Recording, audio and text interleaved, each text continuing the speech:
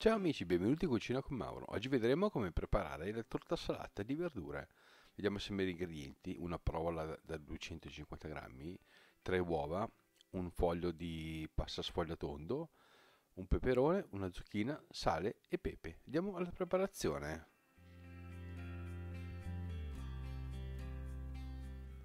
Adesso prendiamo il peperone, lo tagliamo a metà e lo priviamo dai semi interni.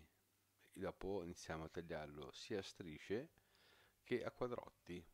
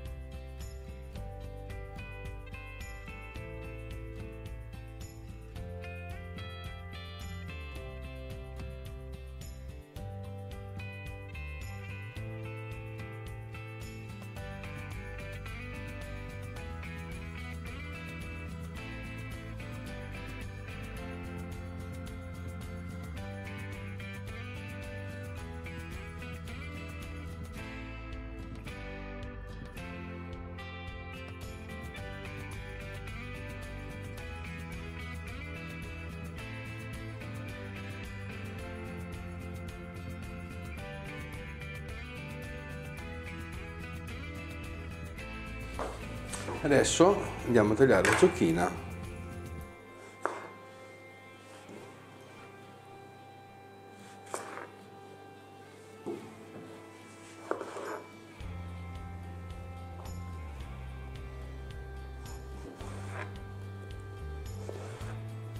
Sempre anche lei a cubetti.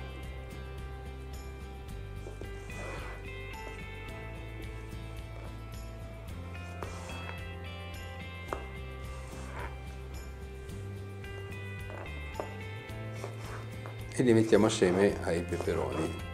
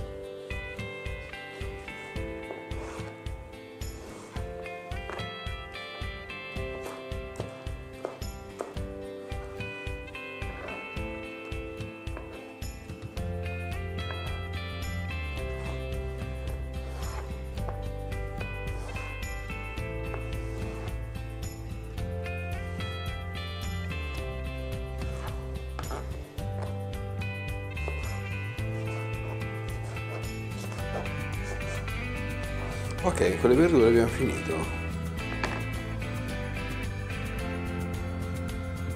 Adesso andiamo a mettere un po' di sale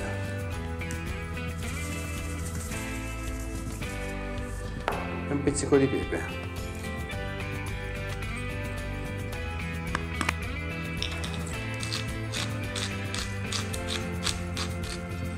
E mescoliamo.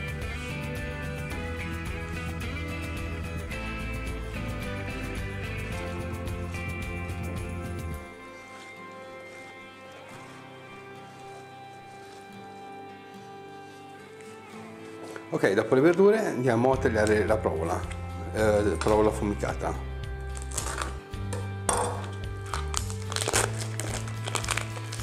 Tagliamo a fette.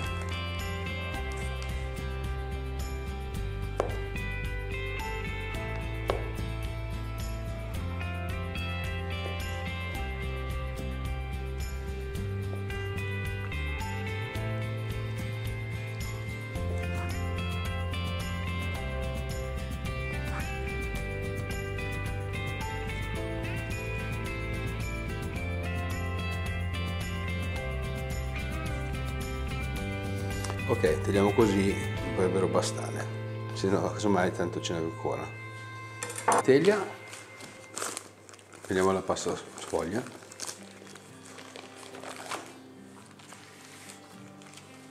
e la lasciamo sulla carta forno e la mettiamo direttamente dentro la teglia.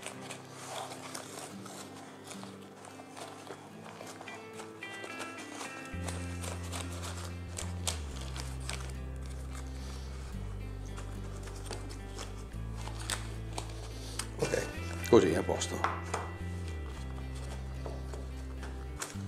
Adesso andiamo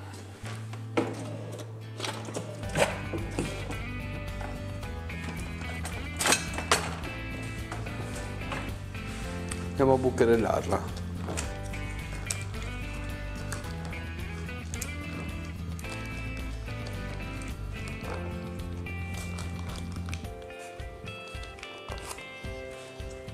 Ok, una volta che abbiamo fatto questo lavoro qua, andiamo a ricoprire il fondo con la provola.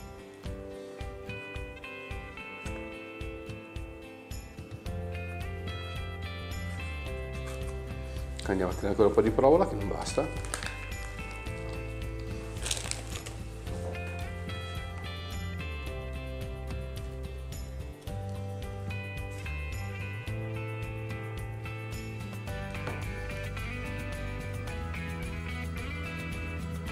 Questa provola sono 250 grammi.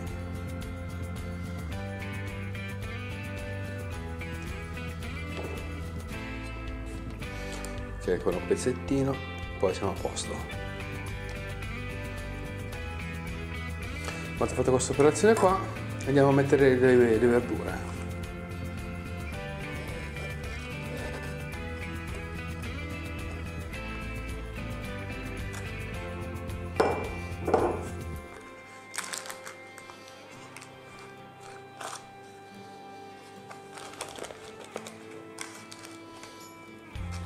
Ok, una volta messe le verdure andiamo a sbattere le uova.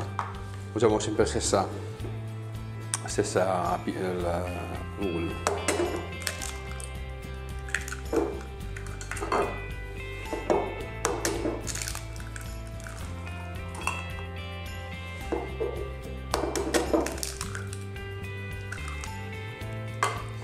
Mettiamo un pochettino di sale.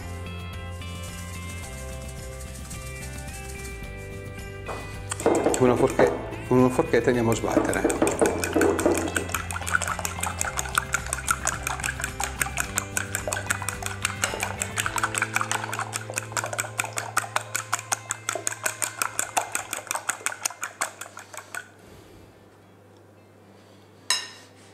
Adesso andiamo a prendere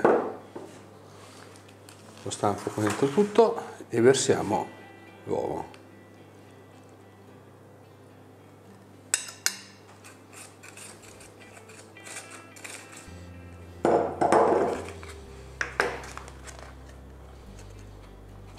Un po' dappertutto.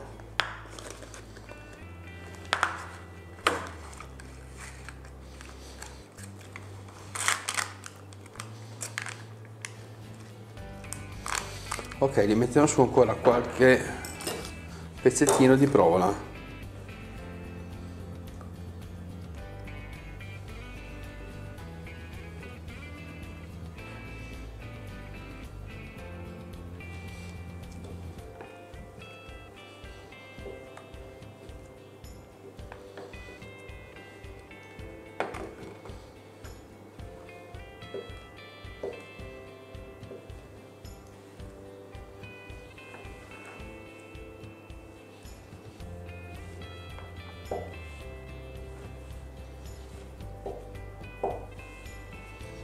Ok, a posto così. Adesso tiriamo sui bordi.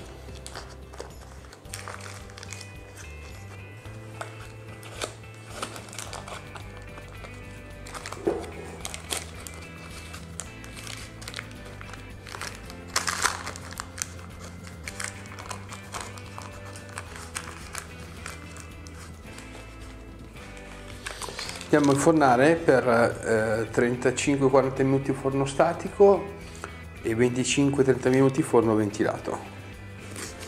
Ecco che la torta rustica è pronta, la lasciamo raffreddare e dopo andiamo a sformarla. Andiamo alla prova del taglio.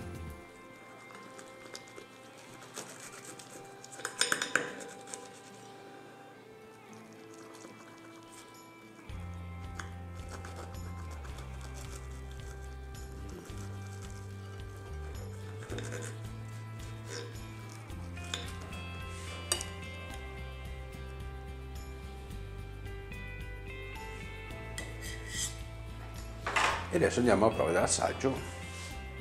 Andiamo alla prova dell'assaggio.